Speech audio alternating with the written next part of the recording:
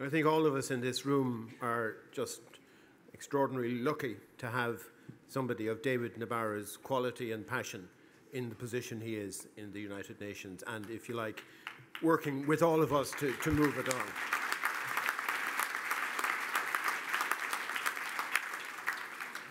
We want to keep as far as we can on time during the course of the day, so we're not going to have any questions at this moment. We had hoped to have some, but we won't. There will be time a bit later on. I want now to introduce Ray Suarez and invite the panelists to come on stage. Ray has been a Washington-based senior correspondent for the NewsHour on PBS since 1999. He also hosts the monthly radio program America Abroad for Public Radio International and the weekly politics program Destination Casablanca for Hispanic Information Telecommunications Network. I feel increasingly here in the United States I'm going to have to learn to speak Spanish. Ray has more than 30 years of varied experience in the news business. Before coming to PBS, he hosted the National Public Radio's nationwide call-in programs Talk of the Nation for 6 years.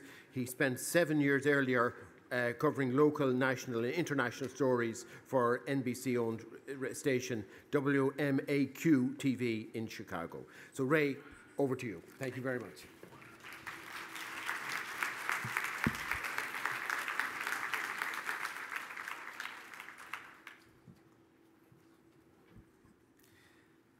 While my panel gets seated, let me say in sincerity and sort of a feeling of being flattered how nice it was to be asked to be here.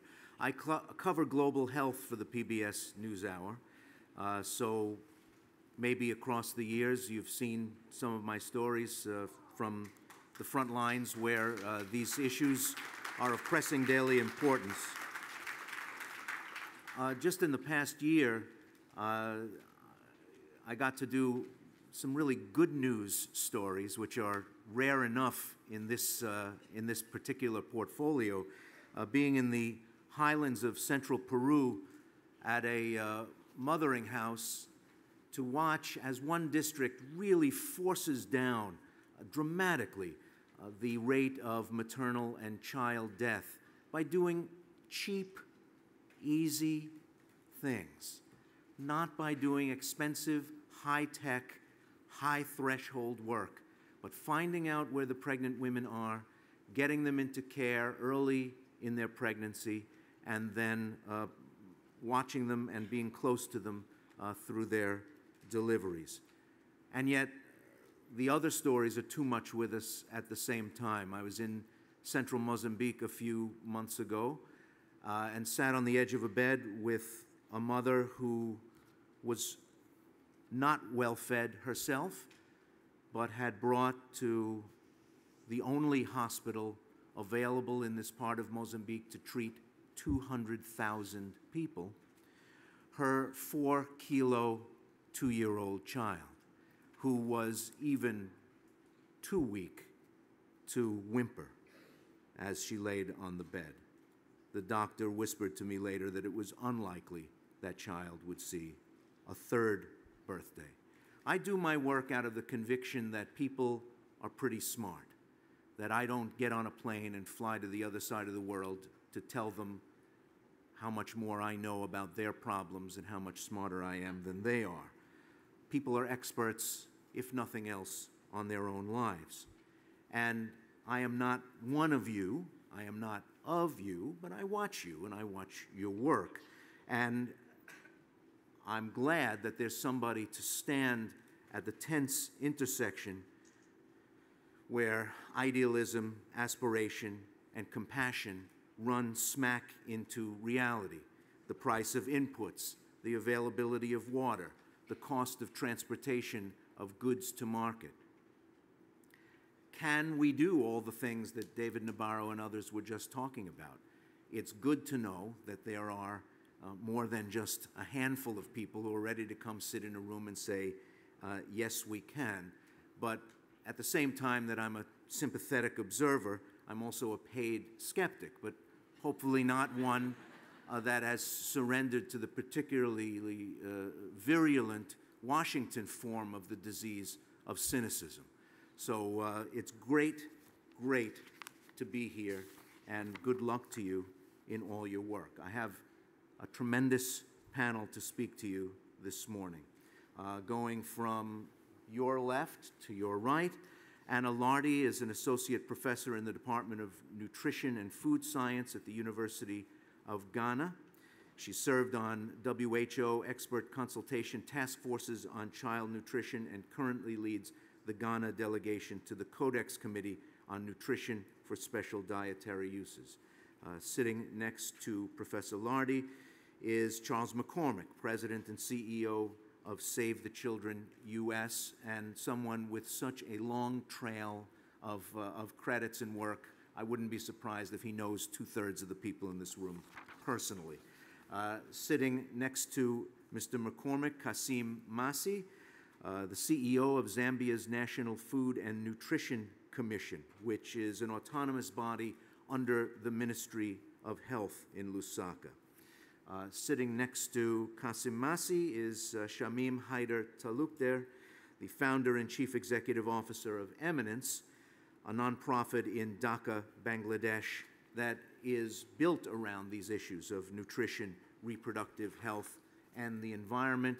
And last but in no ways least, Paul Weisenfeld is the assistant to the administrator directing the Bureau for Food Security at President Obama's Feed the Future initiative. They've all been asked to present an opening statement. I hope that as their moderator, I can beg their indulgence to stay within some kind of time envelope. On one level, an hour and a half for a panel looks like a really long time, but when you've got a panel with this much firepower and this much to say, it can all get chewed up pretty easily just by opening statements. So panel, these people want to talk to you. Allow them that privilege by keeping your remarks elegant, brief, and to the point. Anna Lartey, let's start with you.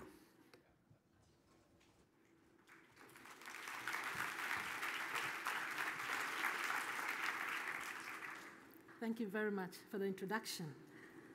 I want to thank Bread for the World and Concern for inviting me to this august gathering.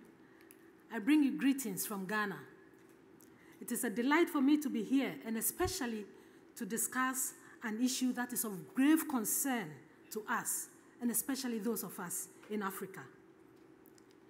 At the moment, sub-Saharan Africa is facing a serious crisis of hunger, poverty, high maternal mortality, and infant mortality.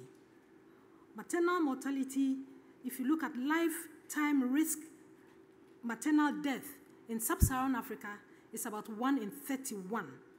Compared to the situation in other developing countries, that is 1 in 290, and then in our industrialized world, about 1 in 4,300. In fact, it is becoming pregnant and having babies in sub-Saharan Africa is a very dangerous business. I want to teach you a few Ghanaian words here. In Ghana, among the accounts, when a woman delivers, we say the greetings that go to her is Wutrinkwa. We can also say Ayiko. Both of them convey congratulatory messages. But the term Wutrinkwa is used when a person has been through a life-threatening situation that could have cost her her life. So to use those words when a pregnant woman delivers is an indication of the precarious situation that women face in pregnancy. Infant mortality is high in Ghana, about 50 per 1,000 live births. That is to say, 5 out of every 100 infants die before their first birthday. Malnutrition is an underlying cause of the high maternal and child deaths. Children lucky enough to escape death from early malnutrition have to live with the irreversible consequences into adulthood. We have heard about the Lancet series, they've mentioned it, but the Lancet series showed that about 90% of malnourished children are found in only 36 countries, and sub-Saharan Africa is host to quite a number of these countries.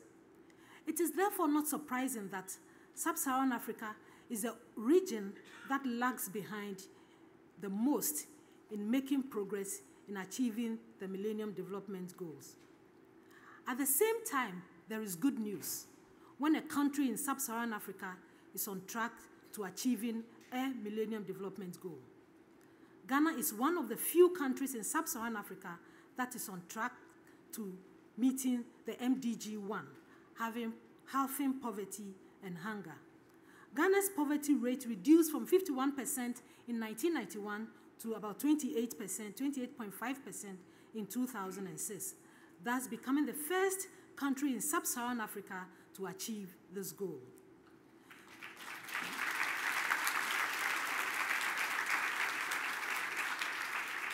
There are several factors contributing to the progress made by Ghana. Time will not allow me to go into details, but to mention a few.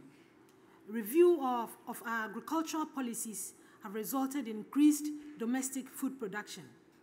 The introduction of direct cash transfer to poor households has provided a safety net for persons living under extreme poverty.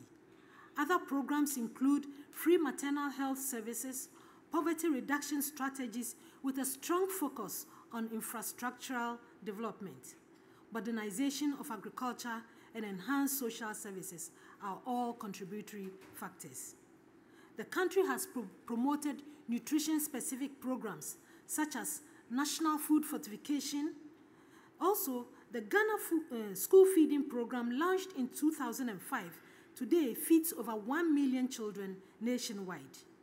The infant and young child feeding strategy of the country promotes exclusive breastfeeding for 6 months and adequate complementary feeding. The implementation of the Community Poverty Reduction Strategy, a World Bank-funded project, sought to achieve on sustainable basis, adequate nutrition and food security. I emphasize that Ghana could not have made these achievements without good governance and political stability. Despite all this, we still have a long way to go. 7 more out of the 8 MDGs to conquer. It is clear that the best and fastest way to achieve the MDGs is to join forces and scale up nutrition nationwide. In this respect, civil society has an immense role to play in scaling up nutrition in countries. Today, we have 1,000 days in partnership with the Sun Movement, working hand in hand to support early riser countries to scale up nutrition. The Sun Movement, as was aptly described by Dr. David Nabarro, has a transition team at the core, but is supported by 6 expert groups called task forces. One of the 6 task forces is the Task Force C, responsible for civil society engagement in countries. Sun Movement, without the force of civil society, will be like setting sail without the wind. Mr. Kofi Annan, the former UN Secretary General, appropriately described civil society as the world's new superpower. If we look critically at global events in the past 1 year, one cannot doubt what can be achieved when civil society joins forces. The global community has an urgent task to perform: get high malnutrition burdened countries on track to achieving the Millennium Development Goals. Our Task Force C, under the Sun Movement, is engaging civil society in early riser countries to work to achieve the MDGs. Within countries, civil society can do a lot to scale up nutrition. To mention a few, civil society, acting as a pressure group, can promote good governance and accountability. Often, the inability to achieve the MDGs is sometimes due to political will. Civil society must hold leaders accountable to their commitments and to ensure that state resources are used in promoting health of the nation, especially addressing the MDGs. Civil society can monitor MDG progress within their countries, constantly reminding our leaders to implement the commitments they made. Civil society within countries can advocate for getting the right policies that will promote the achievement of the MDGs.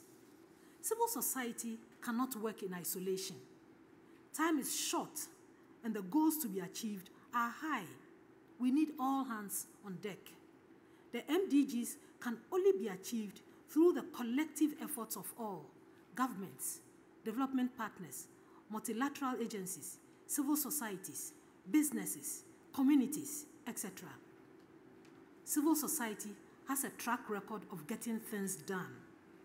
Once more, there is a challenge before us to make the world a better place for all by addressing the Millennium Development Goals. So let's get moving. Thank you very much.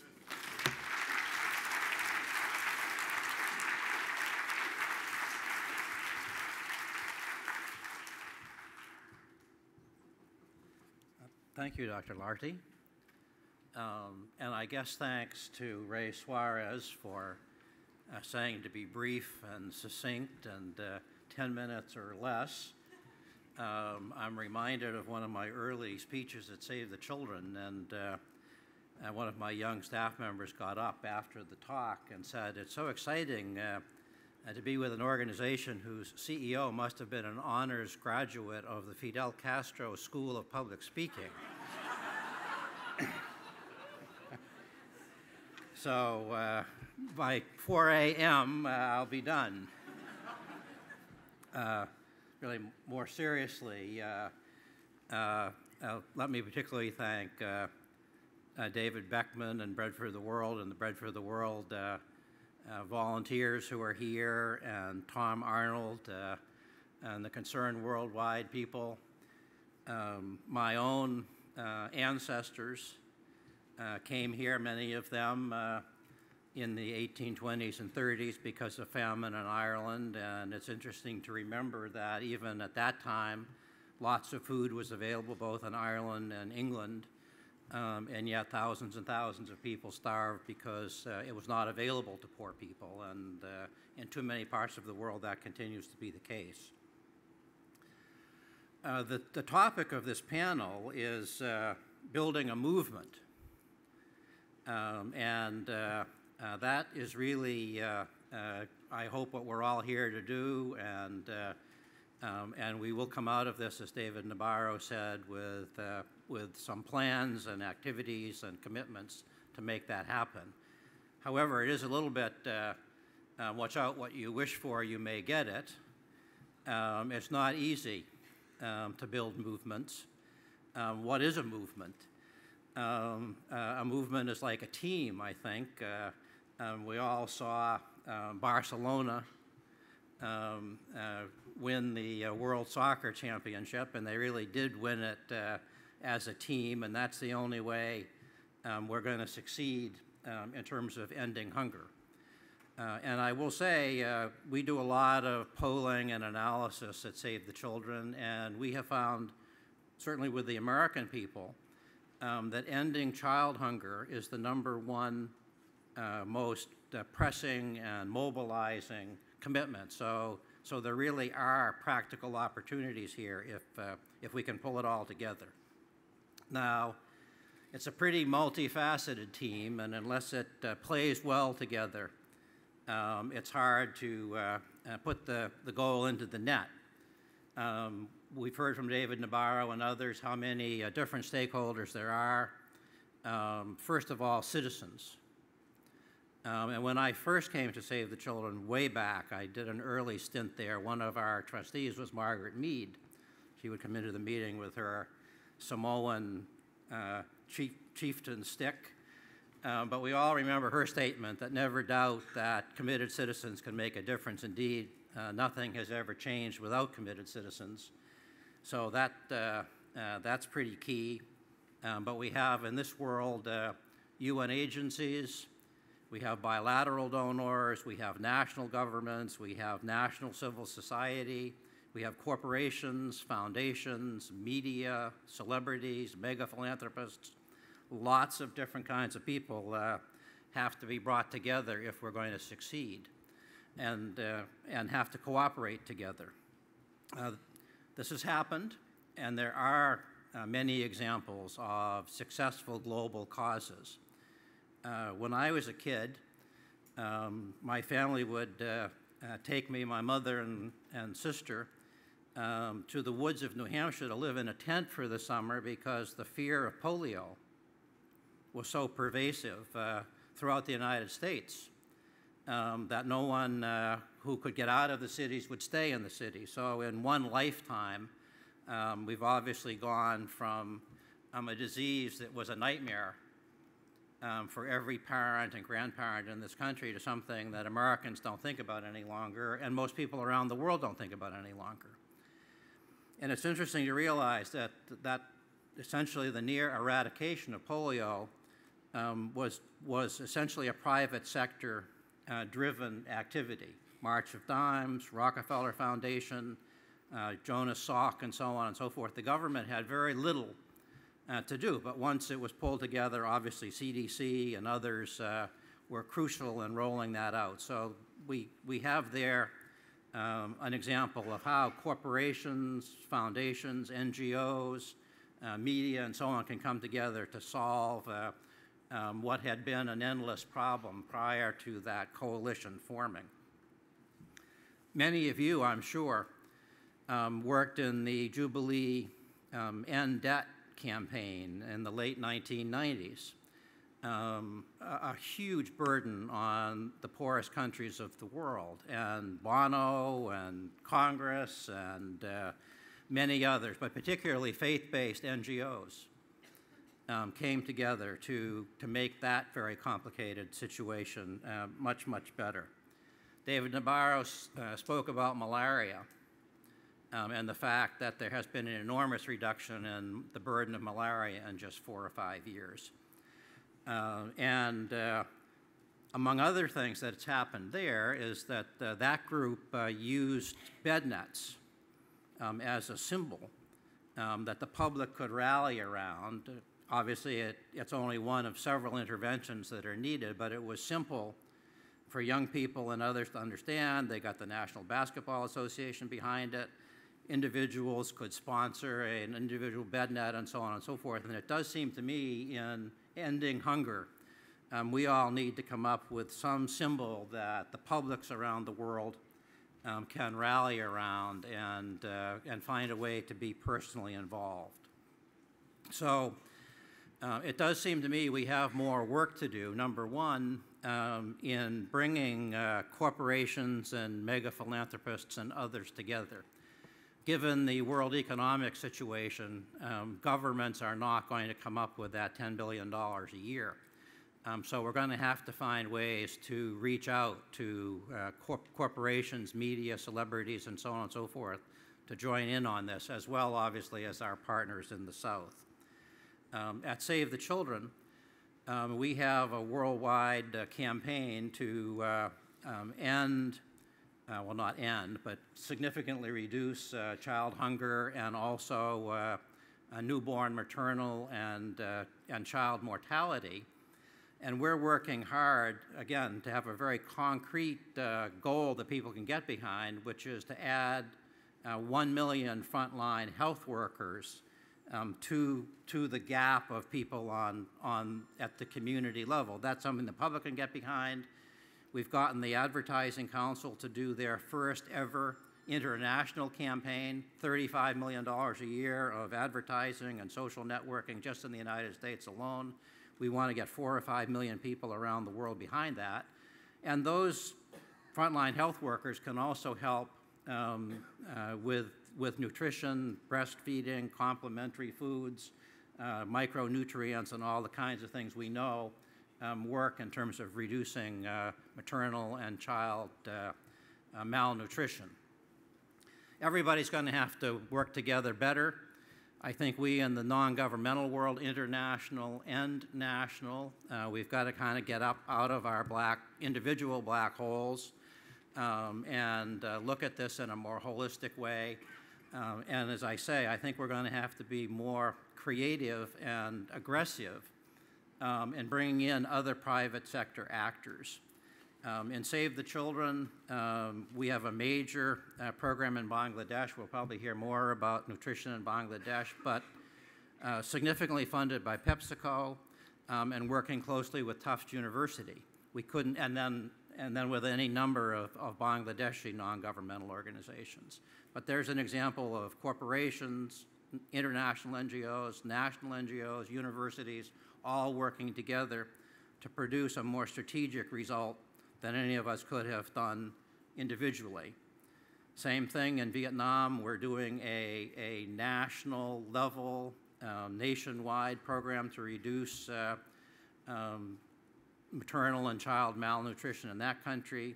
It's led by the government of Vietnam. It operates at the provincial and district and community level, but it's got UC Davis, it's got IFPRI, it's got a whole group of think tanks and universities and government entities and international NGOs.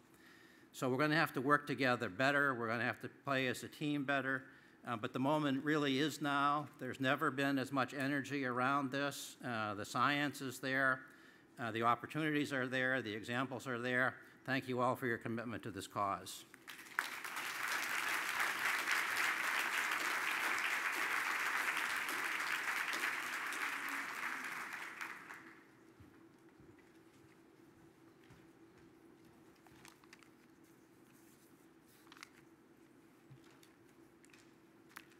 Good morning, everyone. Let me take this rare opportunity to actually thank the organizers, Bread for the World and Concern Worldwide. I also want to take this opportunity to pass a greeting to from our President, Mr. Lupia Banda. Now, I'll take you a moment. I'll just go through to just give you a precis of Zambia's approach to scaling up nutrition, the sun. Now, I wanted just to give a rare moment. I'm sure some of us may not know where Zambia is. Now, if you look at Zambia, just look at it very closely. It looks like a fetus. Yeah? It looks like a fetus surrounded by countries. You know? So when you look at that, we are actually vulnerable. And the fetus is actually vulnerable. Now, we are a landlocked country, 13 million. Now, here's our concern. Look at the percentage of stunting, 45%. Percentage of underweight, we're talking about 15%, wasting 5%. Now, the problem here, what we're seeing here is that we have the issues surrounding nutrition. And if you look at the mortality, we're talking about 830 per 1,000 live births. And yet, if you look at the Zambia, in terms of our vision by the year 2030, is to become a prosperous mid-income country by 2030. Now, if we have stunting at 45%, by 2030, we should have at least in one digit. Can it be done? Of course, it can be done.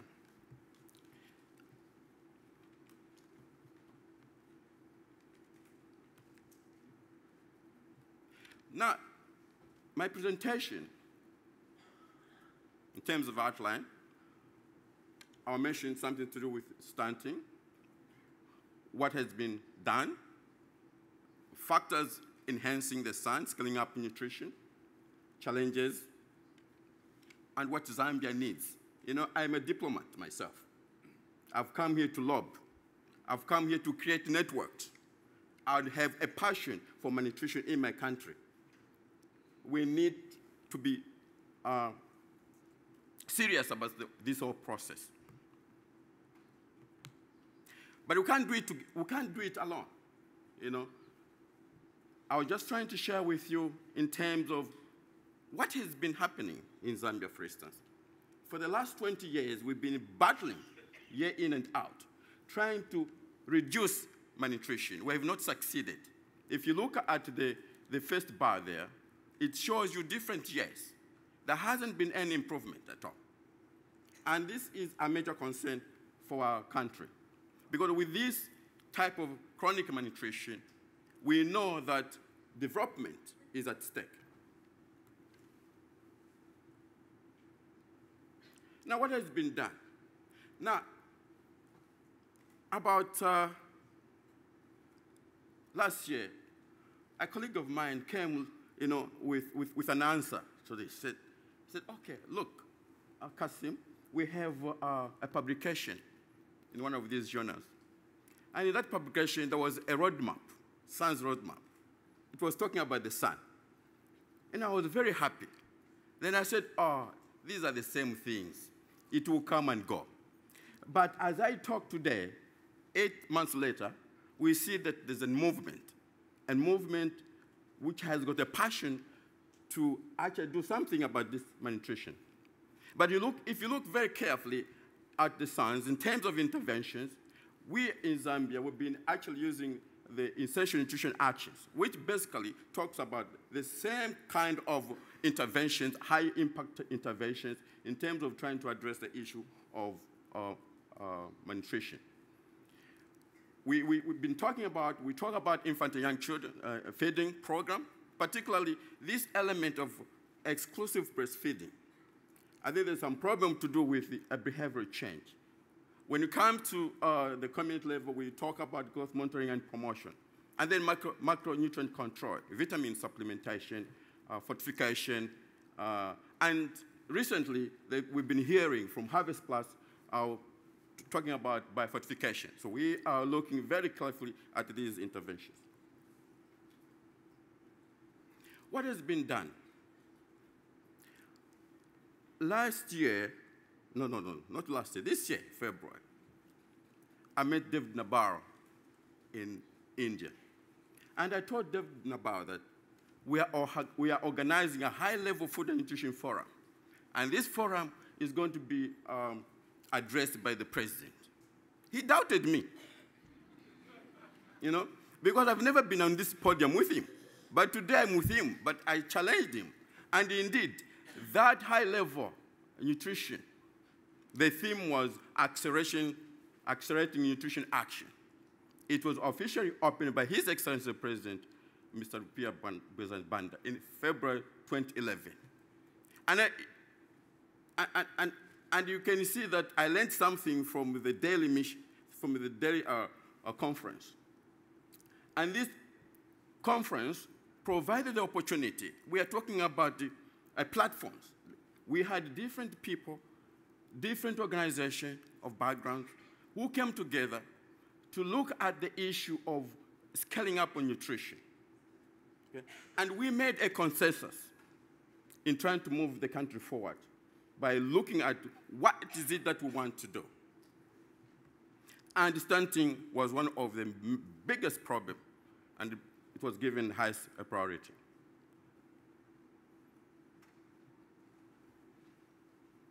Now, we in Zambia were fortunate in the sense that we have the National Food and Nutrition Commission, which has been designated as the sun focal point on behalf of government. So today I can make a decision and say I've been empowered. National Food and Nutrition Commission has taken the challenge seriously, and it is actually driving the process. Because the sun, the concept behind the sun, it is that it has to be led by national. So it is led by national, it's national led. Now, one thing that has happened through the consultative meeting is that at the moment, we are coming up with the National Food and Nutrition Strategy for 2011 to 2015. And strategic direction number 1, which is given the highest priority, is prevention of stunting, focusing on 1,000 days of life. Now, we can't do all these things. Now, we've been making an effort to establish a stakeholder platform. Now, this process, you will notice that I'm talking about the processes, because without processes, you cannot get your outputs. So we've been having high-level kind of meetings with different line ministries, Ministry of Livestock and Fisheries, local government, Agriculture, Ministry of Health, Energy and Water. Now, we've been trying to come up with a multi-sectoral platform. And we've actually drafted terms of reference, which has been distributed for circulation to some of our members. Now, one of the things that is required is that you have to do a situation analysis. We have put up a concept note, particular mapping exercise of the sun is at advanced stage. This concept note has been developed, and we've passed it on to our cooperating partners who are in charge of nutrition in our country.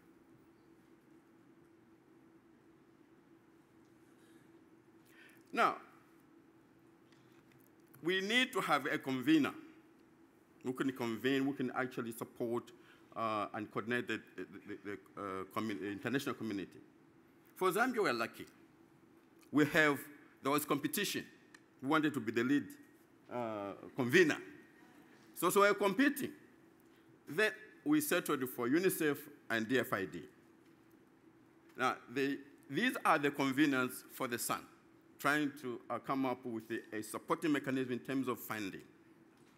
Other members of what we call cooperating partners for nutrition, we have the World Bank, Irish Aid, USAID, I may have forgotten someone. Now, they have actually, they are, in terms of support, they have committed to support the development of the strategic plan for Zambia in terms of the nutrition. And, you know, in trying to move forward, we've been trying to find out innovative ideas on how can we promote or popularize the 1,000 days. We came with 3 banners. These are actually 3 banners. And these banners, the way they are actually supposed to be done is that you put the first banner, and the first banner just reads 1,000 days are critical. And then you don't show the other 2 banners. So people started trying to find out, what is this 1,000 days? They will keep on coming. What is this 1,000 days? They will start asking questions, we'll be laughing at them or smiling. And the next day they'll come, they'll find we've put another banner, which says 1,000 days preventing, to prevent stunting. And then they don't get it again, all right? So they'll keep on coming, and then the third time we put another banner which says 1,000 days of appropriate nutrition from pregnancy to 2 years of life are critical to preventing stunting. Benefits for all. Now, what are the factors enhancing the sun in Zambia? We have an act in place. So the National Food and Nutrition Commission is a recognized government entity. It is a semi-autonomous body. And the chief executive officer is appointed by the board, not by the government. We have, as a policy environment, we have the National Food and Nutrition Policy, which was adopted in 2006.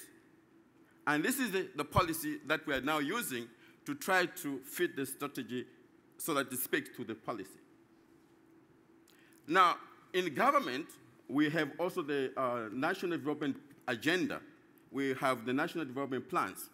And nutrition is part of those nutrition, the development agenda. And it is recognized as a cross-cutting issue. I did mention about the other issues, the other factors, talking about the multi-stakeholder approach, which we are actually looking at, because when the National Food and Nutrition Commission was formed, it was thought to reduce malnutrition as an organization. We found that that was not possible without the engagement of other people involved. So we have a number of people, a number of organizations that are involved in trying to reduce this malnutrition. And the National Food and Nutrition Commission coordinates that role. We get funding, grants from the government through the Ministry of Health.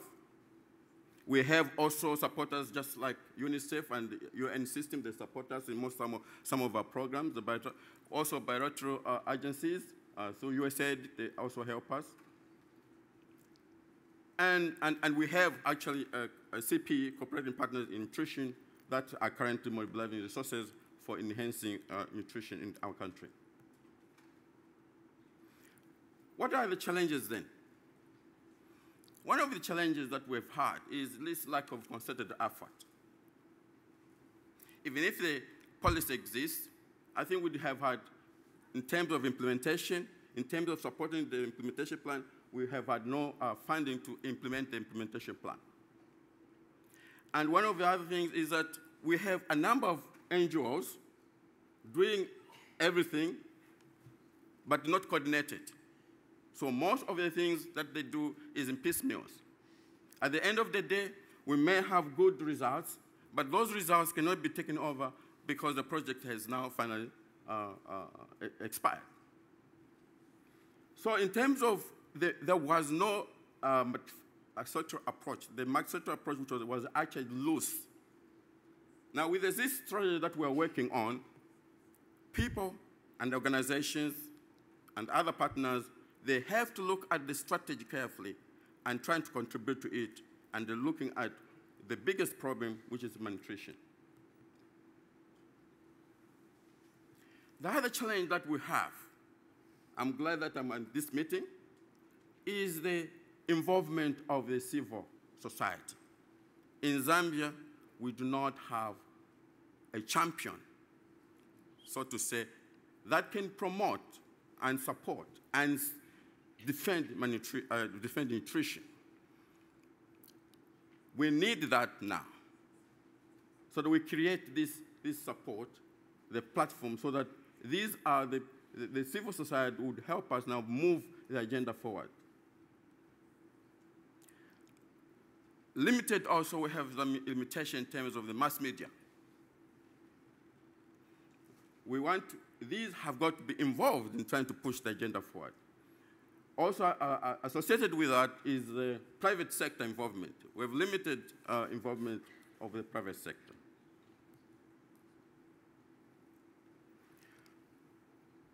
What we need? We need technical assistance from the cooperating partners, and particularly the Global Task Force, in-country capacity to scale up impact interventions.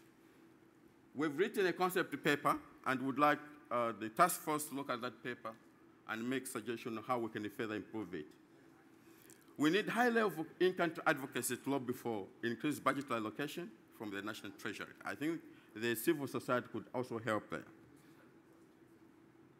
We also need support. As we are now working on the strategy, we need to come up with the implementation plan and funding on how we're going to implement this food and the National Food and Nutrition Strategy for 2011.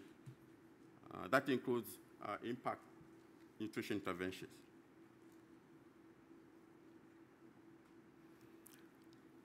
I have already mentioned that the civil society needs to be mobilized, and then strengthening the multi-sectoral approach so that we can forge ahead and then start fighting the malnutrition with one voice. The line ministries are critical, private sectors, the community also is critical. Thank you very much.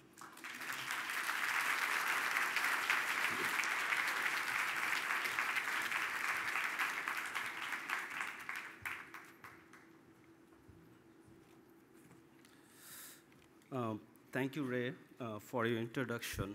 I just want to add one point with my introduction, that I'm representing Bangladesh, which is the highest malnutrition in the world. Today I will talk about the Bangladesh, what we have achieved in nutrition sectors, and what our government and civil society did for the nutrition in our country, and what some have done. And last of all, I will share with you a short story of a Rehnuma, which will give you a momentum to work for the nutrition, for global undernutrition. I also like to thank Tom Arnold and David Beckham to give me this opportunity to talk about Bangladesh in front of David Navarro and Kevin and distinguished guests over here.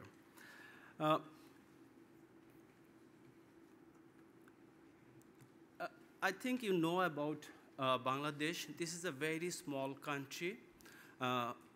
It was independent in 1971 with 70 million people.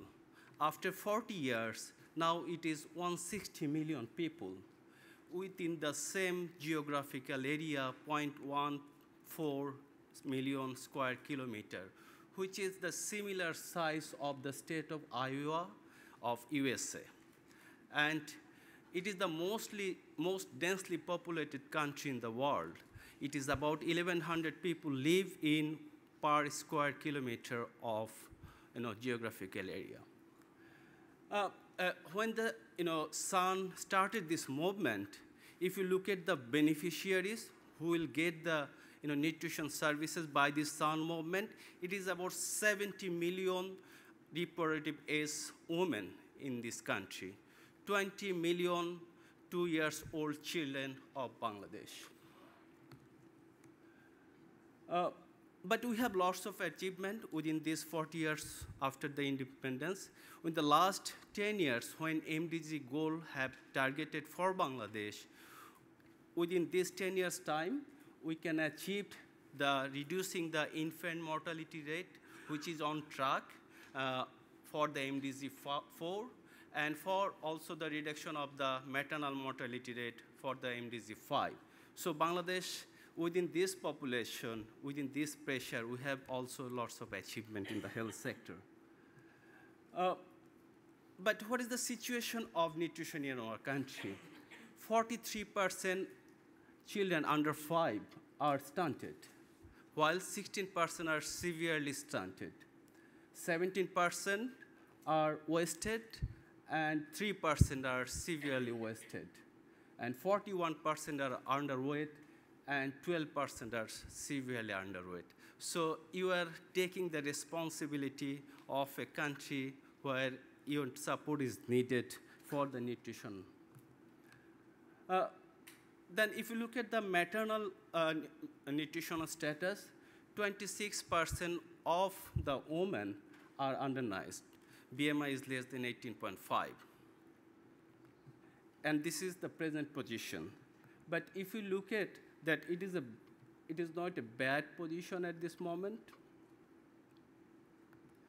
The achievement we have done for the maternal malnutrition, in 1996, it was 52%. Now in 2010, it is 26%. So we have achieved, we are progressing very quite, progressive way. But there is another part of the coin. If you look at the overweight, in 1996, it was 6%. Now it is 25%. So Bangladesh is progressing for the double burden of the malnutrition. So keeping these things in your mind when we will talk about the malnutrition in a developing country. We have lots of political commitment. If you look at the activities of our political leaders in our country, as present Prime Minister Sheikh Hasina, who is encouraging the nutrition activities, who is participating of the all national activities for campaign of vitamin A or observing the World Breastfeeding Week. She is directing the Ministry of Health to take initiative for the nutrition. She recently directed Ministry of Health and Family Welfare, which is two different Director General for Health Services and Director General of Family Planning. So she has put this, that there should be a nutrition separate operational plan within the health program. So there will be 3 different operational plans for the next 5 years program for the nutrition. One is National Nutrition Services, and another is Maternal and Child Nutrition for DG Health, and another for the DG Family Planning. Moreover, Ministry of Food and Disaster Management, they are also on board for the nutrition. Recently, they have developed a country investment plan for the next 5 years, which really covered the hues of the nutrition activities in our country. Ministry of Agriculture also working for the nutrition activities in our country too. There are some other international partners activities. If you really like to see that what is happening in your country, as Charles said about the involvement of the Save the Children in our country for the nutrition activities, and other partners like Concern Worldwide, HKI, then other activities they are also doing. So there are some collaborative activities they have done by the UN agencies. That's called the Millennium Development Goal Funded Joint Program, then REACH, then FANTA, then Mamuni, Manushi, and Alive and Thrive too. So lots of activities is going on, funded by the USA, DFID, European Commission, as well as the World Bank and the ADB. Then what is our gaps? What we need? What is the situation? If you look at the nutritional status among the under 5 children for stunting, wasting, and underweight, the critical issue is from the 6th month up to 21 month. Then look at the nutritional state is going to decrease from the 6th month and the pick up at the 21st month. So sun activities, which is targeted for the 1,000 dead, this is the appropriate for the Bangladesh. We need that type of support in our country. Then if you look at the undernutrition status for stunting for the last 10 years, and you will find that the stagnant of the stunting position for the last 10 years. We could achieve a lot in the infant mortality, reduce the infant mortality rate, even also for the maternal mortality rate, but for the nutrition, for reduction of stunting, we could not able to do that much of as we could do for the mortality reduction. For wasting, we can also see the same figure. So, sun will act as a very comprehensive way to work for the nutrition. Because within the last 10 years, we are on track for the MDGs. So for the next 5 years, for targeting the MDGs goal, I think nutrition will be the main part for targeting the goal. So for the next 5 years, we have to really focus on the nutrition to achieve our MDGs. The another side of the nutrition for the micronutrient, around 50% of the women are anemic, and 68% of the under 5 children are anemic. So in terms of the anthropometric measurement and other side of the micronutrient is a very big problem in our country for the nutrition. So according to our experience, we think that we need a public ownership, as Prime Minister is working for the nutrition, but understanding regarding the nutrition among the policy makers, we think we have to give some sort of knowledge, not working for the health perspective for the nutrition, also working for the multi-sectoral approach for education, communication, food, agriculture, and technology too. So we need a policymaker ownership, and if you look at our structure all over the country for the health sector, Bangladesh has a very good infrastructure for the health services. It has more than 13,000 community clinics to provide the services for the all over the country. It has a very big human resources. The problem is the system to deliver the nutrition services, to prioritize the nutrition when people give the services for the pregnant women or for the children. So they talk about the vaccination, but they don't talk about the nutrition. So we have to prioritize nutrition when we will give the services for the children and women. So we need some sort of operational research to find out that which way we can really strengthen our health system. We need to do the operational research to find out how we can make the collaboration between the local NGOs, local partners, as well as the international partners and public ownership. So this type of coordination, operational research is very needed for our country. Then we need a public-private partnership. Make an establishment between public-private partnership, for providing the nutrition services as well as for the policymakers. And to do this thing, we need an advocacy network, partnership between different type of organization, not only for the health or for the food ministry. We also need to include different other organizations like education, communication, and importantly, as my experience working in a developing country, I think media group, civil society of media group is really important to give the messages to the community people to know about what is nutrition, to make a momentum to work for the nutrition.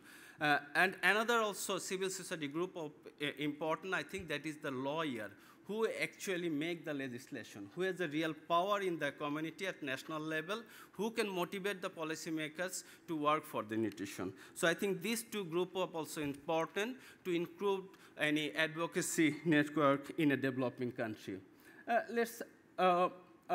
Sun movement already started in our country. Bangladesh government already identified a focal person from DG Health, and she is also working for the different operational programs in our country for next 5 years program. Sun also did several stakeholders meeting, and they proposed a core group within the national level. They also proposed 4 separate subgroups for the Sun movement. And they also proposed to organize a national level advocacy program by participation of the different international researchers and policymakers to motivate our policymakers to include different stakeholders within this movement. Then let's share with you the experience of Eminence, how we can be a part, how we got this opportunity to be a part of the Sun. We incepted in 2003 as a local NGO, and we give 6 different types of services for the development of the community, especially for the nutrition as well as for the health. Research, advocacy, training is the main, our core area of our activities. So in this way, Eminence make a partnership with the government to support technically for the 11 districts health services, which will cover about 20 million people to provide the health services through the community clinic project. So we'll provide the technical support for the government. As well as recently we also conducted an operational research to utilize the existing resources, community level resources to improve the IOICF, which was funded by the 11th tribe, and our partner, technical partner, was UC Davis University, and we got a very good result by using the community resources in our country. So this experience actually drive Eminence to be a part of the National Nutrition Working Group at the national level. This is a non-formal working group. We meet together regularly, talk about the nutrition. This is a group, mostly those are working in the health area. As well as the experience of Eminence working as a secretariat of Non-Communicable Disease Forum and Common Interest Group Against the Tobacco, Bangladesh Urban Health Nutrition. And recently we did a campaign with the policymakers to increase the tax raises for the tobacco. And I am glad to share with that this year we could able to achieve 10% increases of the tobacco. As a small organization, Eminence could do it. I think, if some take this initiative, Sun can do a lot. I'm really optimistic for Sun that they could do lots of things for our country.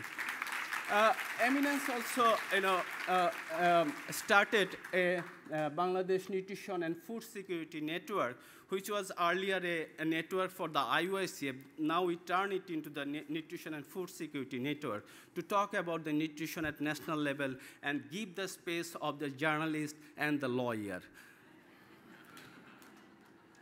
This way, we get involved with Sun.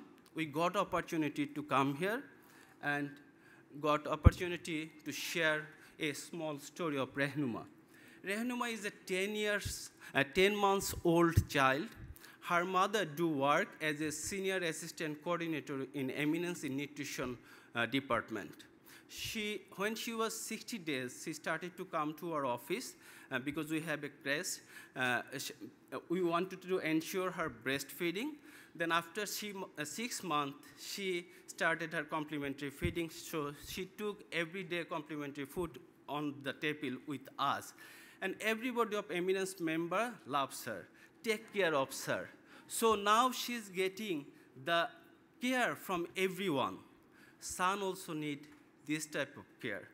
And let me share with you, this Rehnuma, we made her as a brand for nutrition and Eminence. And in all our promotional materials like brochure or other things, we use her photograph. Last of all, I hope that Sun will make Bangladesh as a global brand for achievement of nutrition. We are expecting from Sun this thing. And last of all, as Messi said that his country in a placenta, so I was thinking that time, what is the Bangladesh is? If you look at the geographical area, Bangladesh is covered by the India, and another end, there is a Bay of Bengal. So I found that Bangladesh is a position to be delivered decently. We need your support, your skill support to save delivery of Bangladesh for nutrition. Thank you very much.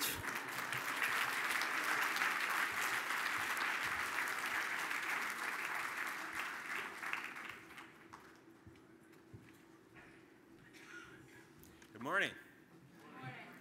Let me start like the others by thanking our host, Bread for the World, particularly David Beckman and Concern Worldwide, Tom Arnold, for organizing what really is a vitally important event on a critical issue. Thank both of you and your organizations for your leadership. For me, I'm thrilled to be here today in the presence of leaders from so many different organizations, international organizations, public and private, civil society, academics, and others. And it's great to see Kevin Farrell, who's an old friend with whom I worked in Zimbabwe years ago. For me, the broad participation reflected at this event really demonstrates the strong commitment that already exists to scale up nutrition, to scale up efforts that will save lives and improve opportunities for the most vulnerable people. But I really like the way that David Nabarro phrased it, to address what's a lifelong handicap. So I think the challenge before us is how do we expand this commitment, how do we sustain it so that we can achieve results, so that we can have impact in countries, which is what really matters. I'm in charge of USAID's Bureau for Food Security, which focuses on integrating agricultural issues with nutrition efforts. But today, obviously, I'd like to focus on the scaling up nutrition part of what we do. And again, as David Nabarro said, the interventions to have success here are really known. I think that's the good news. We really know what to do. So the things I'd like to focus on, I'd like to talk about 3 issues that relate more to how we organize ourselves. How do we position ourselves for success? Because I think those are the critical challenges ahead. The first issue is I think success and sustainability require that we support country-led efforts, country-led strategies with a common voice and a common approach. The second is I think it's critical for donors and for civil society to align our interventions to support these country-led strategies with a really relentless focus on results. And third, I think we as donors in particular need to draw on the capacities of civil society, both local and international, and work hand in hand with this broad array of groups that bring experience and extensive reach. So let me go back to the first issue of country-led strategies. I think it's important for all of us to recognize and acknowledge that the Sun movement itself started with countries.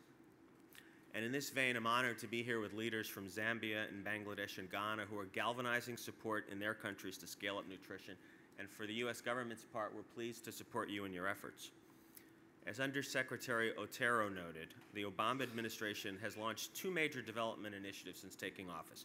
First is Feed the Future, and the second is the Global Health Initiative. And nutrition really is the intersection. It's the linchpin that connects these 2 initiatives.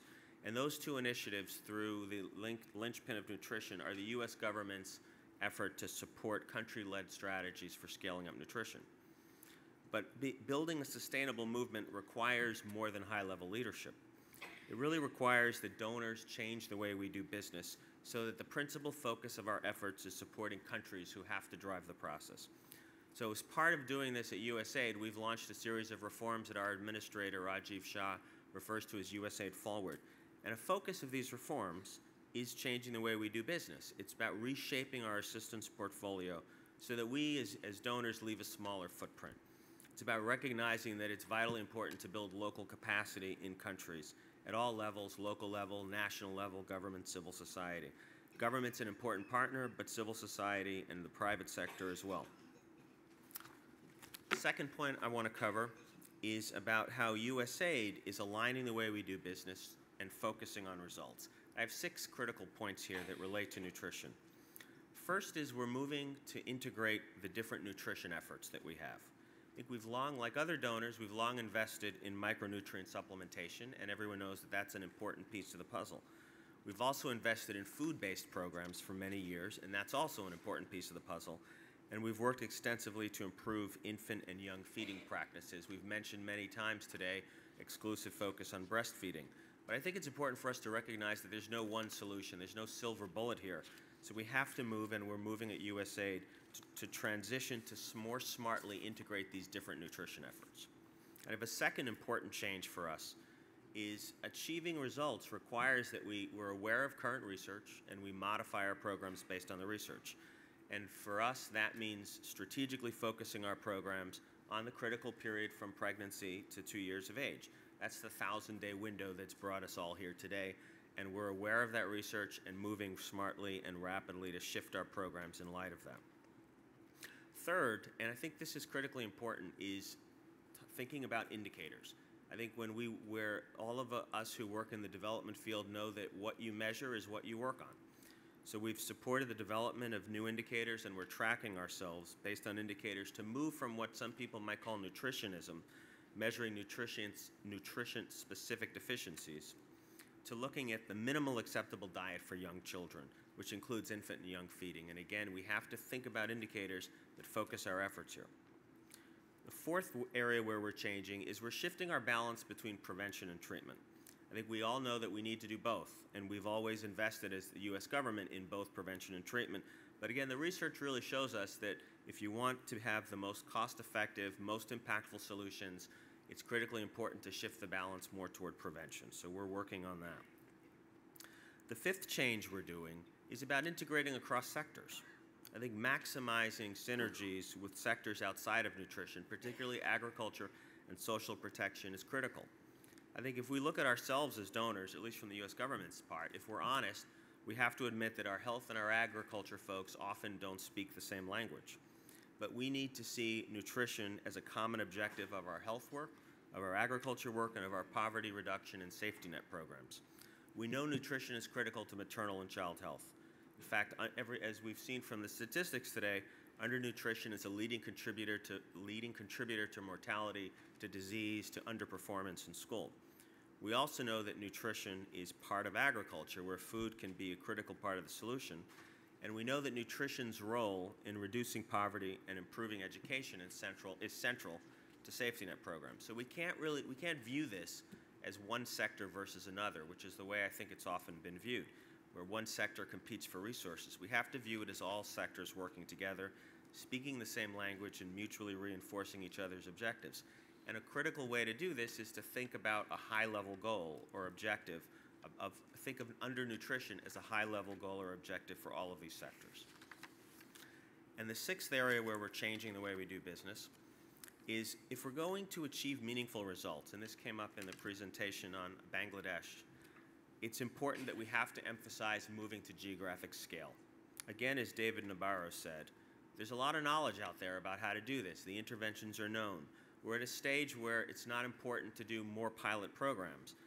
I think the critical issue is how do we achieve impact by integrating programs, aligning donor efforts to support country-led strategies, and bringing these to scale in the near term so that we can have impact in the next couple of years. Last of the three big points I want to cover is about working with civil society. Civil society partners, as I started out saying, have tremendous experience in the field of nutrition, and they bring extensive reach, often into more remote areas of countries. And for both of these reasons, they're critical to success in scaling up nutrition. But I want to share three observations where we would like to work more deeply with civil society, where we think joint collaboration can increase our impact. The first is, given the extensive experience and reach of civil society, I think all of us know that civil society contains an enormous body of knowledge about what works and what doesn't work. And some of this has been documented and communicated, but to be frank, a lot of it hasn't. And it's vital for us, for the U.S. government, I'm sure for other donors, that field-based perspectives that civil society brings are used to inform policies and to adjust programs. So within USAID, we're embarking on an ambitious learning agenda under Feed the Future, and we want to place strong emphasis on monitoring and impact evaluations.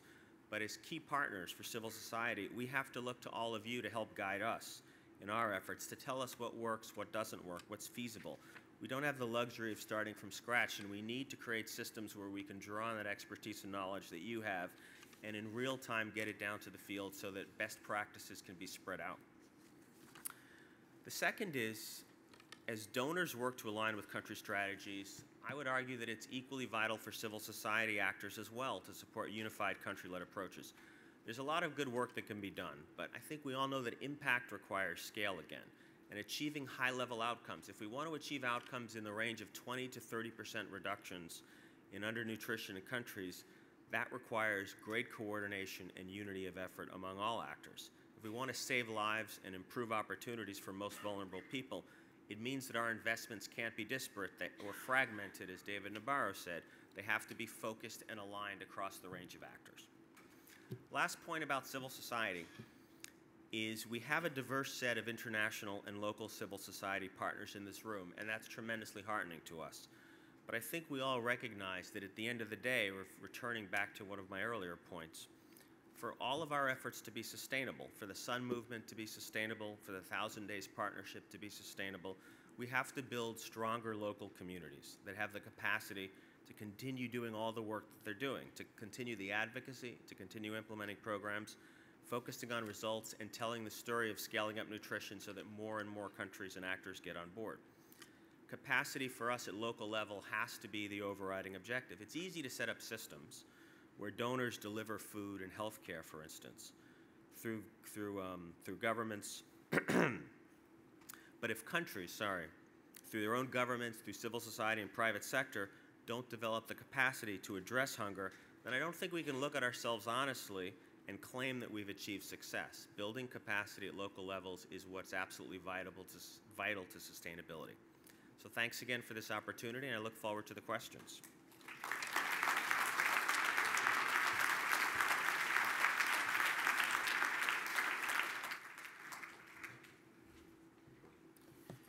We have two microphones in the aisles here in the center.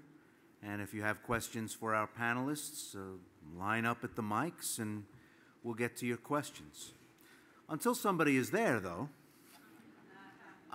it was interesting to see some of the year-on-year trending from individual countries, because in no case can you wipe out stunting or wipe out malnutrition. You do a series of small single-digit % reductions year on year, and over time achieve something pretty substantial. But all these gains, it seems to me, are very vulnerable. They're fragile. 1 or 2 years of no rain, or in the case of Bangladesh, too much rain, and all of a sudden you're back to the same metrics that you were facing 5 or 6 years ago. It can wipe out all the gains you've made and worked so hard to achieve. Even something like economic crisis among your donors, which lessens the appetite for helping people on the other side of the planet, as we're finding here in the United States, can suddenly make very fragile things that you've worked very hard to achieve. So I'm interested in how you build a protective shell around some of these gains and make sure that there isn't loss when suddenly the price of oil, for reasons that have absolutely nothing to do with your country, when they double, suddenly the price of food to market is much higher, the price of inputs is much higher, and all your planning suddenly is under threat.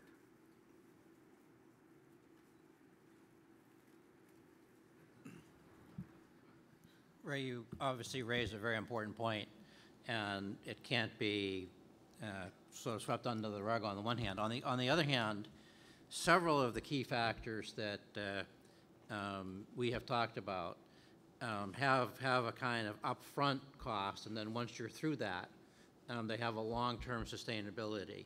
I mean, immediate and exclusive breastfeeding. If you get that done, you know, that has an enormous impact forever.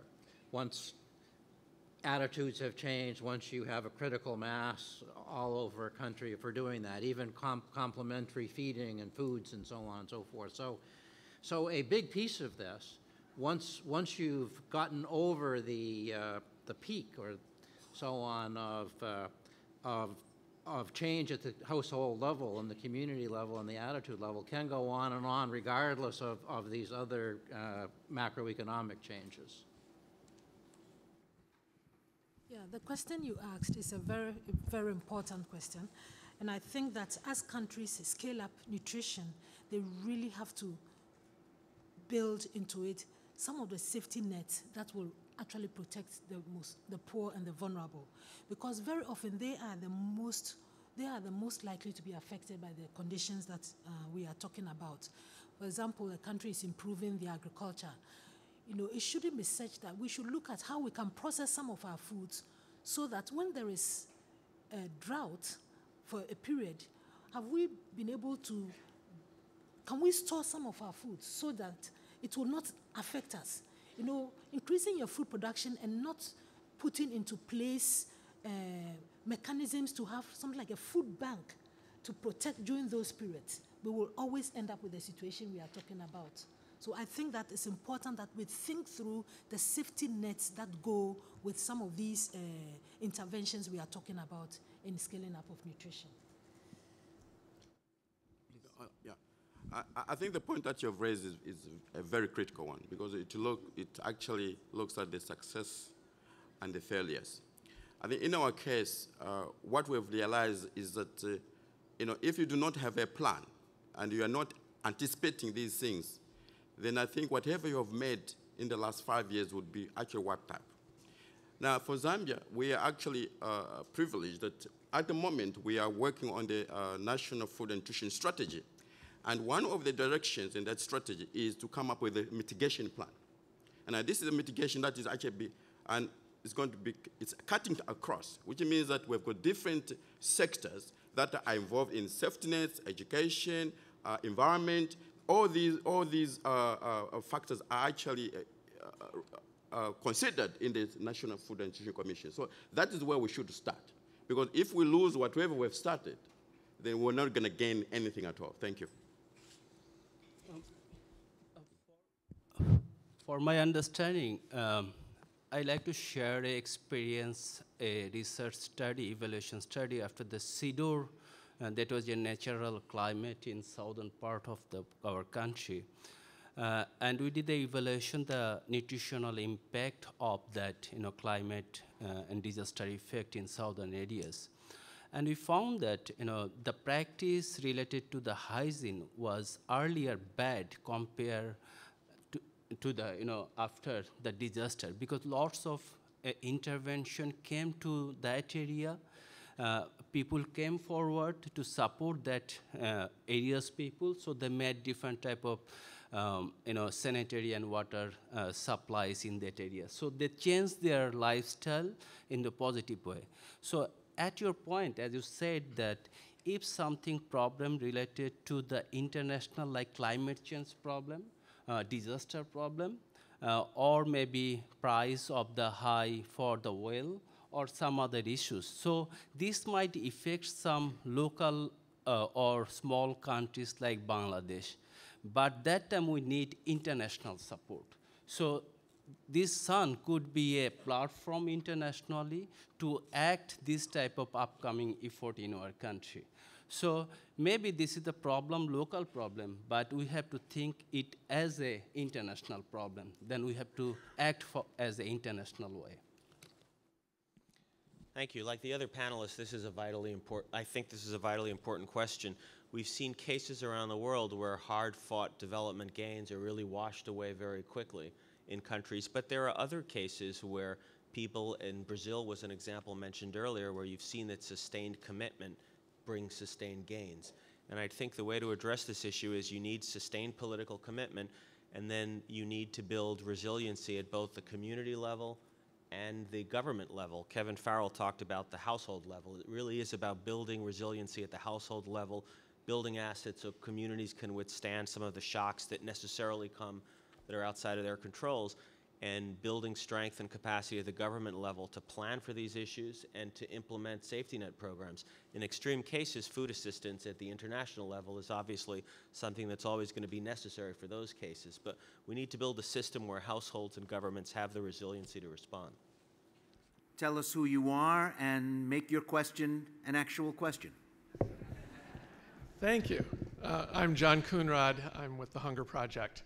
And I really appreciated Mr. Weisenfeld's comment about building local capacity, and specifically the capacity of the only level of government that actually touches the people who walk, the women who walk. They don't get on buses, they don't get on cars, so government to them is within 10 kilometers. It's the Union Parishads in Bangladesh and sub-district level government in Zambia. I'm just wondering, and certainly our experience has been that civil society has a tremendous role in building local government capacity. And I would love to hear from both Mr. Masi and Mr. Talukder what you see as being done at the policy level to strengthen that level of government that is directly responsive to the people on this nutrition front, to build the platform there in the communities, and how can civil society work in partnership with you to do that? Thank you very much for that question. I think I did mention in my presentation that the civil society, in terms of addressing nutrition in Zambia, at the moment, is actually lacking. Most of the civil societies that are present now are in poverty reduction. But we also know that nutrition can go through the poverty reduction line. And then if you look around, when we had HIV, the HIV has actually created a number of civil society over suddenly. All right? Now, for the Zambian situation, I think there are two ways of actually doing it.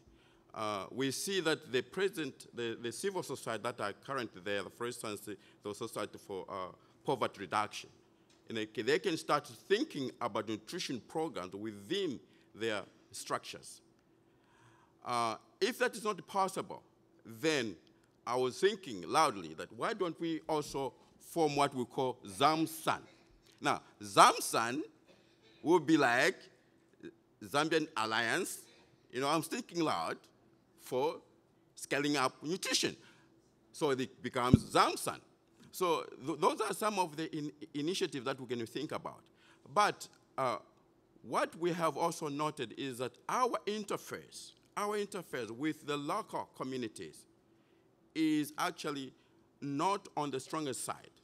We have the decentralization policy in Zambia, which we're still having a problem with that. And that is where we would like to go. I mean, give power to the people. After all, what is this issue of democracy if we can't give power to the people? Now, in the civil society, I expect the existing societies that are current now, and with our coordinating role, I think we will start talking now, because we want to ensure that the civil society are part to this in terms of contributing to the success of the SAN. Thank you. I hope I have answered your question.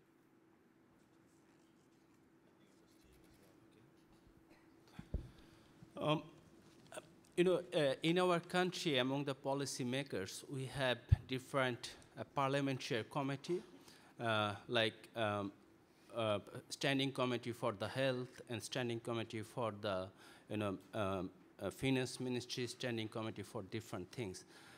So whenever we do some sort of advocacy activity in our country, we try to involve this standing committee as a policymaker advocacy. But in terms of the nutrition, I think if you can make a different standing committee involving different stakeholders or ministries from policymakers of different ministries, that will give a multi-sectoral policymakers involvement. So I think this could be one way to involve different policymakers to talk about the nutrition and do work for the nutrition in Bangladesh. Yes, sir. Thank you very much for what I think has inspired me a lot this morning. My name is Paul Amuna, and I am representing the African Nutrition Society. I just want to make a few points in relation to this very session, which is about forming a movement. And my understanding of it is this, that from what all the speakers have said, there's a clear need for champions at every level. Secondly, there's a clear need for political will, and there's a clear need for us to actually have a system that allows nutrition not just mere visibility, but actually its ability to thrive in all the ways that have been described here this morning. I want to just raise this question. Is it not time that within our national governments and parliaments, we had not a parliamentary group for health, but parliamentary groups specifically for food and nutrition? That's number one. The second is that, is it not time, since at the level of the UN, we are talking about SUN, that national governments have signed up to this in principle, that nutrition, rather than being a small part of health, has a ministry of its own, which draws together all the various important stakeholders who will contribute to the whole process.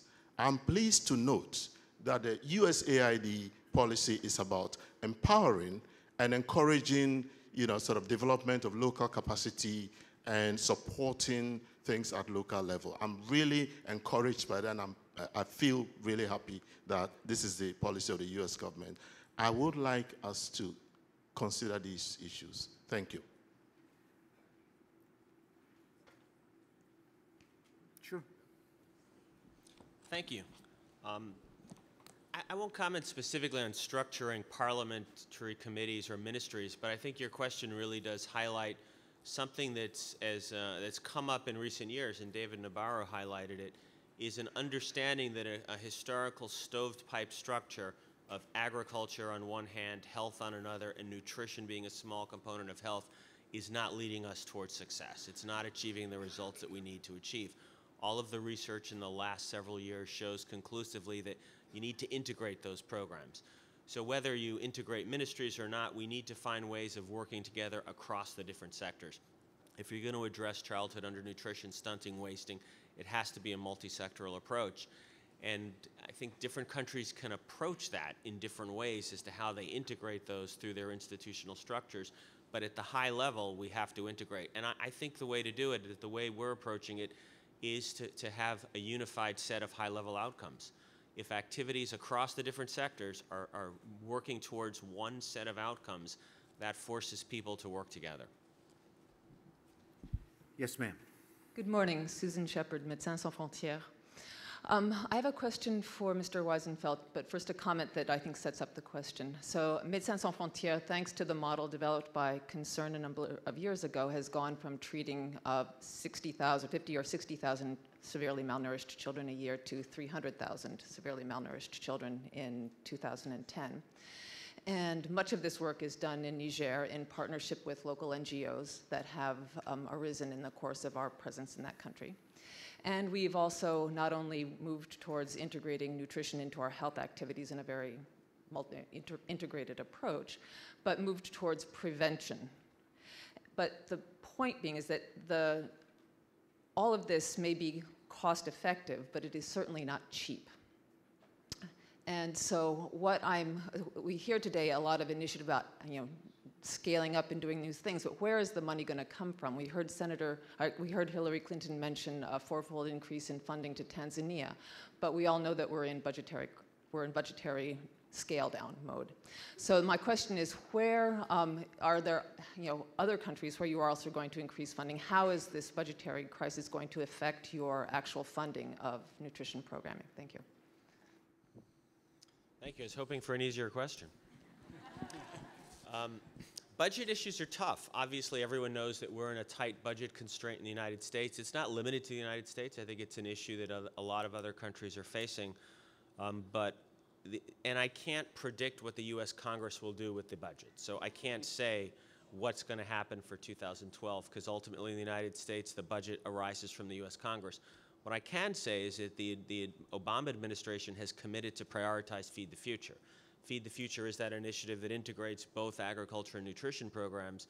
And in the tight budget environment of 2011, we are prioritizing Feed the Future and providing close to full funding for the initiative.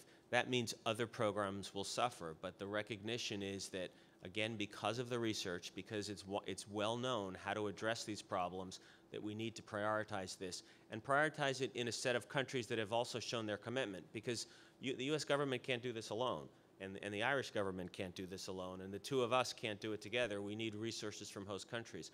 So we're working in countries that themselves have shown a strong commitment to allocate their budgetary resources, that have country-led strategies. They've developed unified strategies that ask donors to buy in. In those types of countries, we're prepared to prioritize our limited resources and invest in them. And we have to start somewhere. We're not going to be able to address this issue in every country in the world, but we have, within Feed the Future, we have 20 focus countries, and we're prioritizing those countries. We want to start there, show success, demonstrate a way forward, and galvanize support from others. Thank you very much. Greetings to everybody. I'm called Peter Milton Rukundo from the Uganda Action for Nutrition within the Pearl of Africa. My question really goes to colleagues on the panel regarding the structural obstacles that may hinder our progress in this process. Colleagues especially from Zambia and Bangladesh. What about the legal and policy challenges that come with, for example, the challenge of inadequate legislation that prohibits adequate maternal leave, paid maternal leave? In Uganda, we have realized it's a very big challenge that women are not allowed leave for 6 months to exclusive breastfeed. And there are no baby-friendly hospital initiatives there, and there are no even facilities in the workplace that support exclusive breastfeeding. And for sure, that message is failing because women have to go to work. Most of the women here who are educated will tell you that it was difficult to stay home for 6 months. How do we address the challenge of the private sector failing to accept women to take leave? And even the CSOs here, some managers here will tell you that they don't give the 6 months leave, which is paid to the women working in the organizations. How do we address these challenges? Second also is the problem of coordination. To coordinate this process requires a convener, requires money, and requires a secretariat, perhaps. In Uganda, we have tried to do that with support from various CSOs, but the challenge has been who coordinates the process. Some CSOs are fighting each other.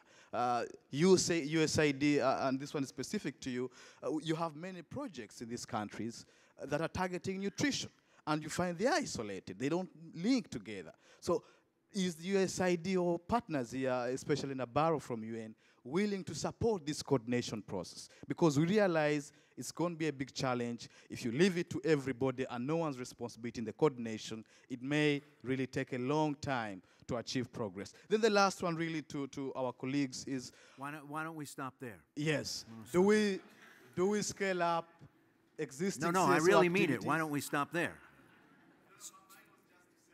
You don't get to ask 3 questions, though. Look at your colleagues here waiting to ask questions. Dr. Lartey, why don't we start with you? Question on breastfeeding directed specifically to 2 guys. Actually, I'd rather have you answer it. Okay, I think that it's the issue of exclusive breastfeeding for 6 months. We all know how important it is. And indeed, he has raised an important issue that we say one thing, and yet our policies do not support what we want women or countries to do. I think that this is the area that civil society can play an important role. You know, it's civil society, we are the people that ultimately put people in power in governments and whatnot.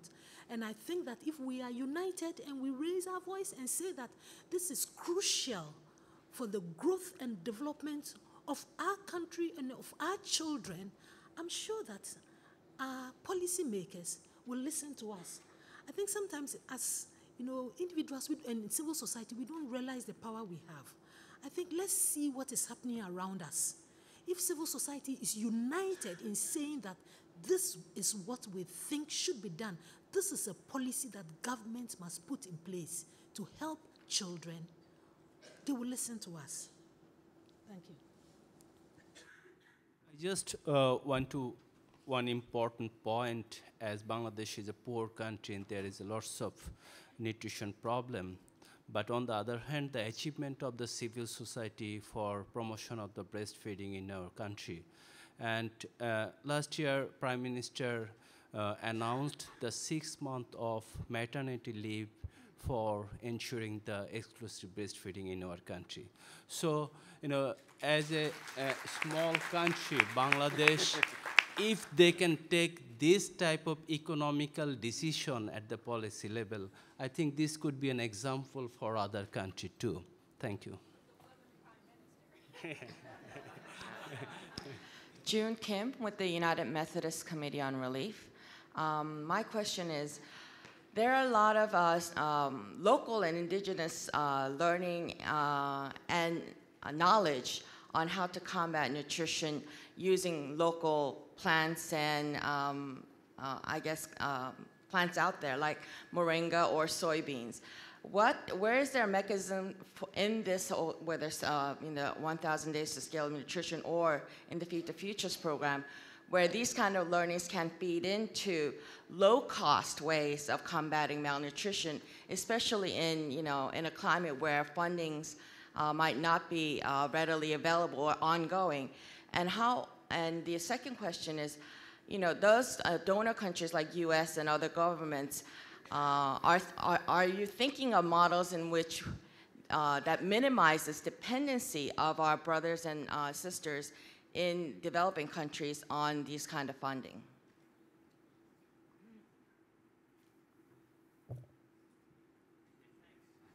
Hello, thanks. That's an important question about looking at indigenous practices that are effective in scaling up nutrition. There's some good research out of Vietnam, for instance, that shows how local practices on mixing in vegetables into child feeding, meals for children had a huge impact on nutrition. So I think that's absolutely right. Our approach, again, is to follow country-led strategies. So we don't want to develop approaches from Washington. We know overall what works and what doesn't work, and because the knowledge is out there. But we want to support countries in developing strategies and approaches in specific geographic areas of their country where there is undernutrition. And part of that has to be looking at not just which children are undernourished, but which children are actually very well nourished. Because if you have 20% undernourishment or 50% undernourishment, that means a lot of kids are doing very well. So take a serious look at who's doing well and why, and follow these indigenous practices and make them country-led. To just make a comment on, as we progress with the SUN movement in countries and the issue you raised about dependency on donors, you see, I think that if countries will show commitment, they should show commitment by also putting aside resources to support it. It shouldn't be totally dependent on, just what donors are bringing. Countries have some money, they have something. They should show that they are committed to this effort. Without that, I don't see how serious we are about addressing malnutrition. We say it should be country-led. Country-led, start by committing something to it. Otherwise, it's just lip service.